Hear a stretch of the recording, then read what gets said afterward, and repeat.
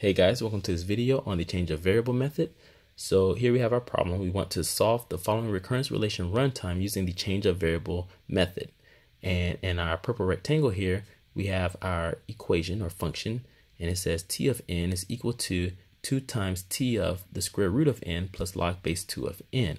So first thing I want to do is get rid of that square root of n to make it look a little bit better for me. So we're going to rewrite the equation. Okay, and now our equation will look like this. It says t of n equals 2 times t of n to the power of a half, because n to the power to the 1/2 is equivalent to the square root of n.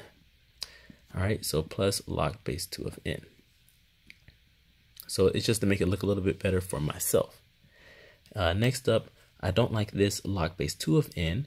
So what we're going to do is we're going to let some variable, we're going to call it m, we're going to let that equal to log base 2 of n. So we're letting m equal log base 2 of n. All right. So that way we can get rid of that log base 2 of n. And if we do this, we need to put the whole equation in terms of m as well. So this implies that 2 to the power of m is equal to 2 to the power of log base 2 of n, which is equal to n. So now wherever we see n, we can replace that with 2 to the power of m. And of course, that implies that 2 to the power of m divided by 2 is equal to 2 to the power of log base 2 of n divided by 2, which is equal to n to the 1/2 power.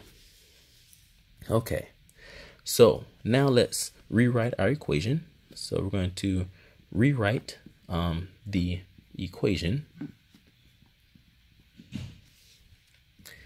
and this time we're going to substitute our variable m for all of our n variables. All right, so we get t of 2 to the power of m, because n is equivalent to 2 to the power of m in terms of m, and this is equal to 2 times t of 2 to the power of m divided by 2 plus m. Okay. All right. Now, let's make it look a little bit better. So we're going to use a function called s, and we're going to let s take in a parameter. We're going to call it m, and we're going to set it equal to t of 2 to the power of m. Now, what this means is, this means that when m equals 1, so we'll have s of 1. That means that that would be equivalent to t of 2 to the power of 1. If we had s of 2, then we get t of 2 to the power of 2. If we had s of m minus 1, then we get t of 2 to the power of m minus 1. Okay? And then if we had s of m divided by 2, then we get t of 2 to the power of m divided by 2. All right, so I'm going to erase that so now that you guys understand what we're doing here. Since s of m is equal to t of 2 to the power of m, that means that s of m is equal to 2 times t of 2 to the power of m divided by 2 plus m.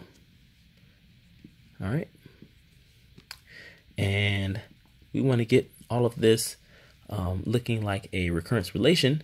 So what is our t of 2 to the power of m divided by 2? Well, we just worked that out. So that would be s of m divided by 2.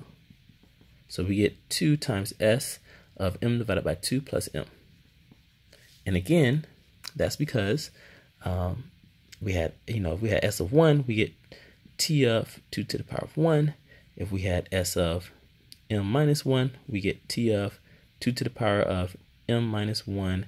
And if we had s of m divided by 2, we get t of 2 to the power of m divided by 2.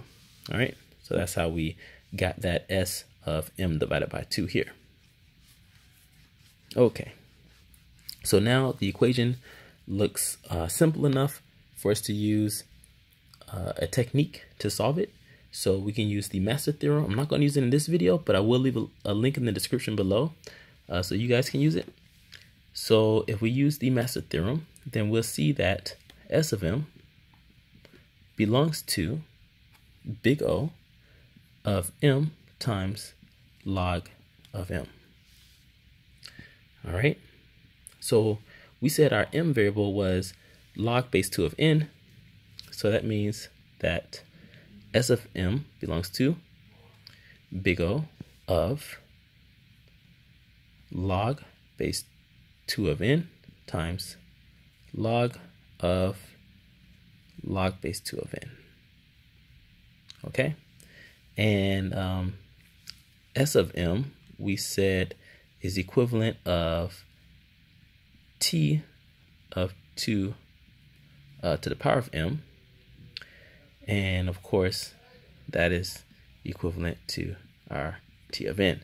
So t of n is big O of log base 2 of n times log of log base 2 of n. All right. And really, the base doesn't matter in this case.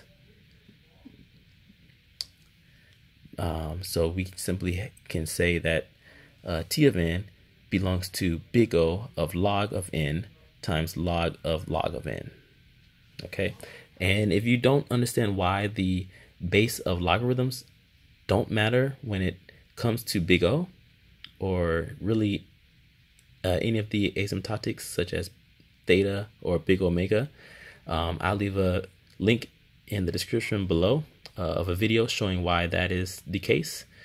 And I think that's it, guys. So I hope you enjoyed the video. Please leave any questions you have. Let me know if I made any mistakes, likes, comments. Don't forget to subscribe.